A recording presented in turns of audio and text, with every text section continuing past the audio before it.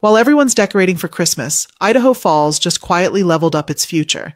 Project Pele, that mobile microreactor the energy world has been buzzing about, just got its fuel delivered out at INL.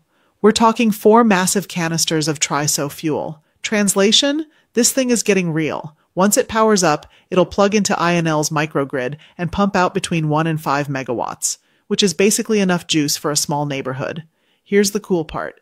These triso microreactors aren't just tiny. They're designed to be highly reliable, give redundant backup power, and they're completely carbon-free. This isn't just a fancy science project. It's the first of its kind in the entire country. And you know what that means for us?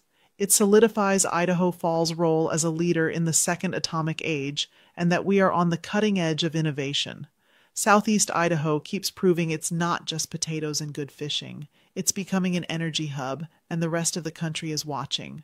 I'm Cindy Homer, your unofficial Southeast Idaho Internet Mayor.